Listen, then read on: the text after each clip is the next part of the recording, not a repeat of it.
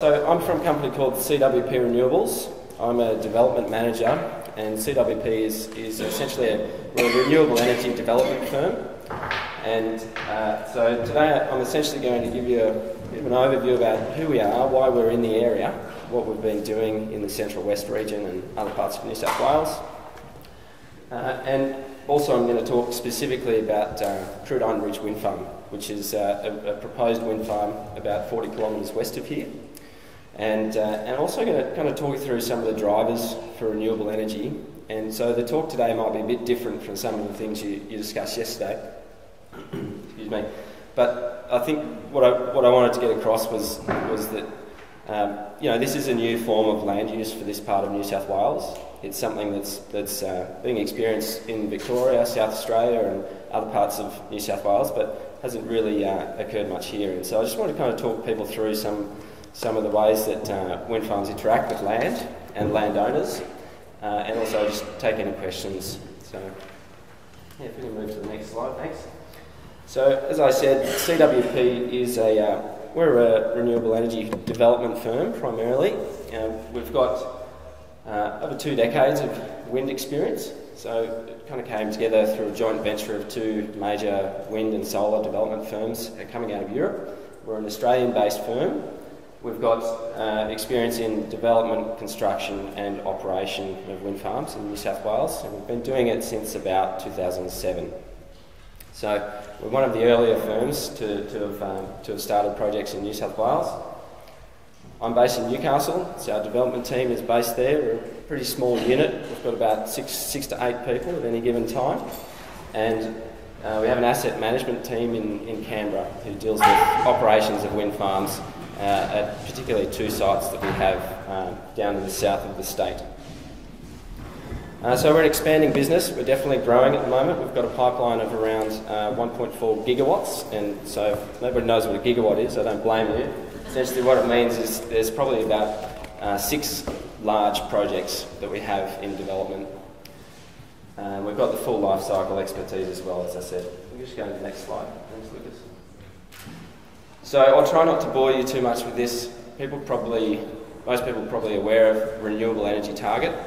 It's essentially the aspirational goal for renewable energy in Australia. It's something that was debated quite a lot over the past few years, particularly in the Abbott government. So the renewable energy target was reduced significantly in the Abbott government, which essentially stalled all renewable energy development in Australia, except for rooftop solar. And so, but finally we've got bipartisan support now, which has given a lot of confidence back in the Australian investment side of things. So there's a lot of capital investment coming into Australia for renewables, and the market is very hot right now in terms of projects that are going to proceed to construction in the next few years. Just on the left side of the slide here, you'll see a bit of a bar chart. So what that shows is that we're less than halfway to meeting 23.5% of our renewable target. At that bar chart, we're less than halfway there, and that's with 15 years of renewable energy being developed in Australia. So the first wind farms were established in the year 2000, and in 15 years we've only reached 15,000 gigawatts. So we've now got to get up to 33,000 gigawatts in the next 4 years. So there's a big gap to make up.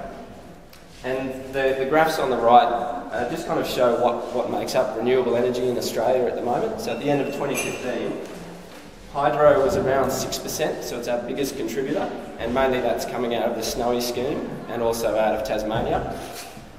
Wind makes up about 5% at the moment, and solar is half that, and that's rooftop solar. So rooftop solar is a big contributor to Australia's renewable energy.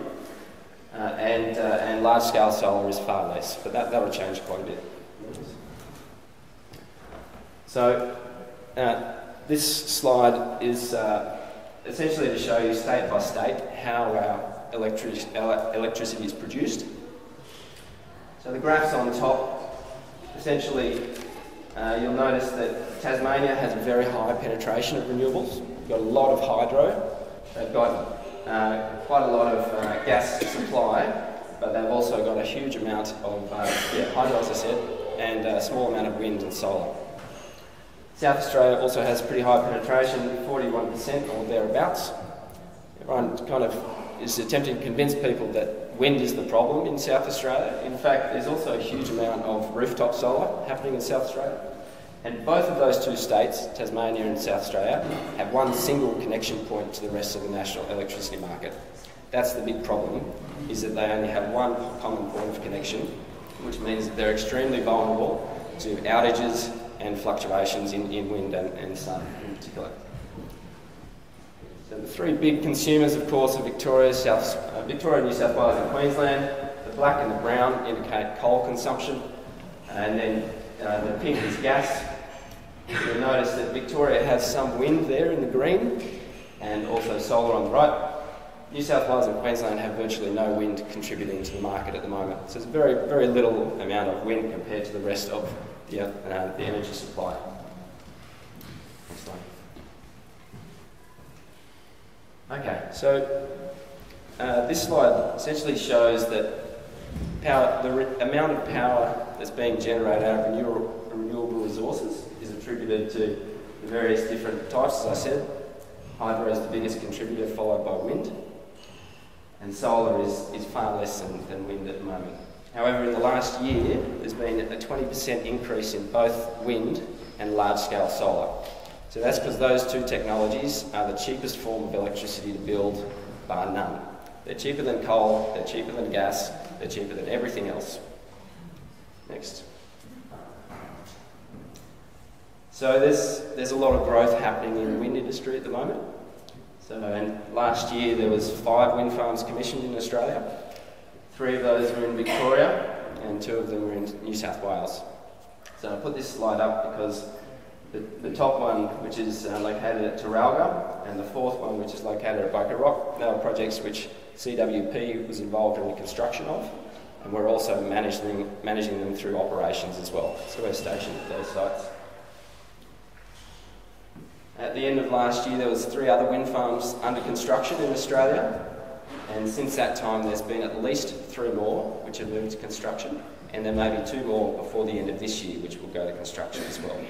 So the industry is starting to move very fast now that there's a lot of investment because of that confidence in the renewable energy target. Alright, so I don't want to bore you too much with slides and slides and slides about the renewable energy target, but essentially what it means is in order to meet that big gap between where we are now and where we aspire to be in 2020, there needs to be about $40 billion of capital investment, so it's not small change. Okay? There's a lot of capital investment coming in, and it's going to create around 15,000 jobs just in the construction phase. And then during operations there's fewer jobs, but they are longer term jobs. So over the next 5 years, we're going to see a lot of activity. So I'll talk now about Crudine Ridge Wind Farm. I just want to see a show of hands, if I could, about anyone is anyone familiar with Crudine Ridge? Is anyone, we've got 1, 2, a few, a handful of people? Okay, good. So this is, Luke, we can just move on. So this is a wind farm which is a proposed project, and it's located around about 40 kilometres west of here. So if you can see Rolleston and Kandos in the middle of the map there, about 40 kilometres southwest along the Crudine Ridge. So the Crudine Road comes off the Castlereagh Highway and heads towards Safala. That's essentially where we've got the site to be proposed there. Thanks. So the wind farm itself is we're proposing up to 77 turbines as part of the project, and so the maximum tip height for those turbines would be 160 metres. So that's a fairly moderate sized turbine as far as the technology goes these days. We're seeing some projects where turbines are installed up to 200 metres, and there's some projects in the north of the state which are seeing bigger machines. The bigger machine essentially means they're more efficient. They can create more energy from a lower wind resource. So the capacity of Crudine Ridge would be around about 135 megawatts, which basically means it's enough to power nearly 60,000 homes every year, and a greenhouse gas saving of around 350,000 tonnes. So a fairly significant contributor, but as far as wind farms go, it's about a moderate sized wind farm. It's not a very large site, it's not a very small site. So, you know, people in the community will say, well, that's great, but what do we actually get out of it? So the key advantages for the local community, first and foremost, are that those landowners who are putting forward their land for the wind farm are getting direct income for it. So that's the biggest contributor that we have to the local economy. We also know that it's going to generate around 200 jobs throughout the construction phase. So it's about a 2-year period where there'll be 200 jobs in the region. And there's, of course, a lot of spin-off supply contracts for that. So we've got everything from accommodation, supply of services, transport, haulage, earthworks, civil and electrical engineering, all of those kind of aspects of a typical construction project. And we expect that most of that will come out of the Mudgee and Bathurst and Rylstone region, so the Central West and Bathurst local government areas.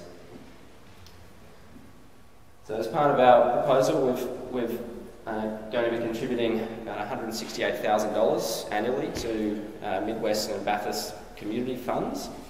So what that means is typically how we set up is that community organisations which are looking for funds to do local projects, whether they be sporting groups, environmental groups, aged care facilities, any of those kind of community groups can apply to that fund to receive funds every year. And so that's essentially provided through a voluntary planning agreement. So the project would cost around about $300 million to build. It's fairly large dollars. And it really, what we see is that it's an opportunity for the regional economy of the Central West to diversify out of those typical mineral projects, which are fairly big contributors to the economy, but it allows the opportunity to diversify and provide a separate source of income for the region. So this is the project. So you'll see to the north of the site, I don't know if, some of you will obviously be familiar with the area, some of you may not. Off to the right-hand side of the screen is the Castlereagh Highway, running between Bathurst and Mudgee.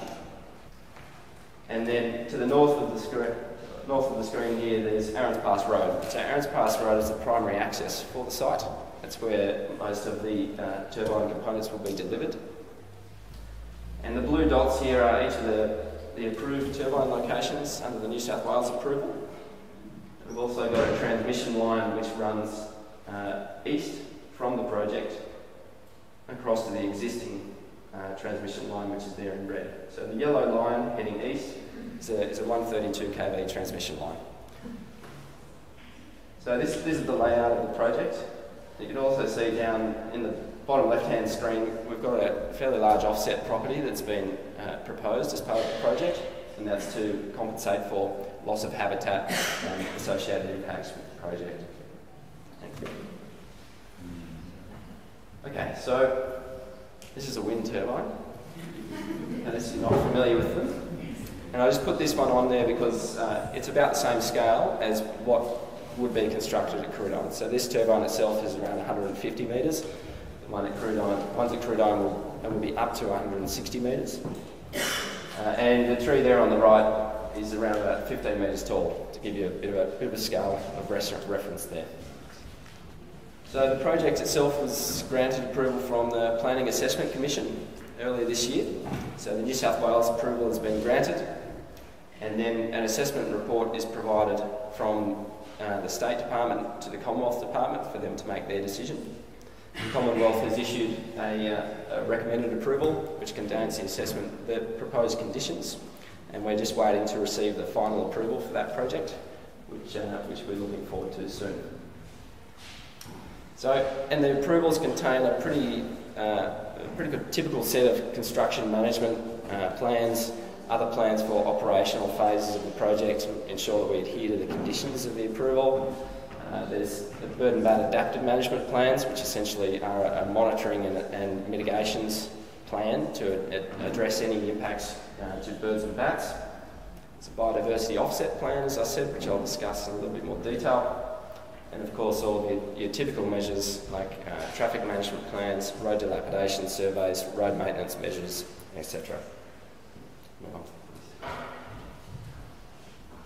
Okay, so this might be a little bit more interest to some of the people in the room here. So we've identified a property on Hill End Road, which is about 674 hectares. It's a property which has been in the same hands for over 50 years, and it's currently a very low intensity pastoral holding. So it's an area which is grazed, but not grazed in heavy density. And it's got really good condition boxgum woodland and stringy bark woodland as well. And those are the two vegetation types which are impacted by the project. So we've reached an agreement with that landowner to purchase that land and establish a biobanking agreement on the land. And as part of that process, we'll be conducting further surveys on the site, going through the biobanking assessment methodology to establish an offset in perpetuity on that property. So on that offset, we'll provide about 20 to 1 for the impacts that are experienced at the wind farm itself. So it's far in excess of what's required under our approvals, but we think it's a really great property. The landowner's been very forthcoming with assisting with the work being done on the land, and the other advantage is that it's very close to the project, so it allows us to easily manage the project and the property itself.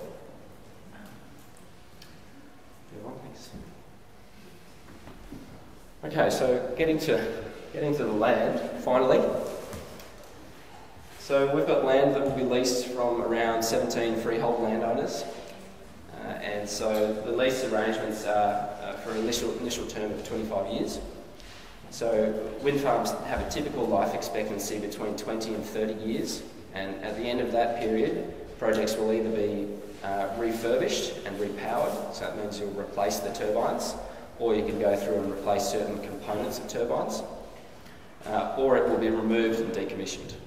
Okay, so there's a 25-year lease, and there's also options for renewal that we have with those landowners.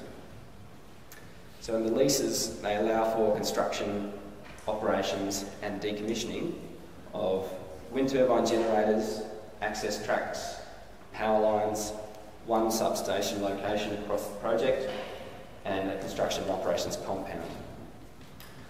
Okay, so that's all that's involved in a wind farm, those 5 components there. And the farming activities will continue throughout the life of the project. So the project itself won't hamper farming activities. The biggest change that will be experienced on the land is an access track, which I'll show some photos of. And the wind farm, this is a question which is often asked of us, is the wind farm is ultimately responsible for decommissioning of all infrastructure.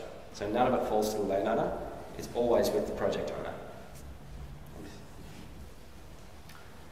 And so this is just an example of a typical lease agreement, or a plan of a lease agreement. So you can see that the wind farm has a certain layout, and on the screen here the red dots indicate turbine locations, and next to each of those red dots there's a little square, and that square is a crane hardstand, and then there are access tracks going between each of the turbines. So none of the access tracks will have cables, or there may be some overhead transmission.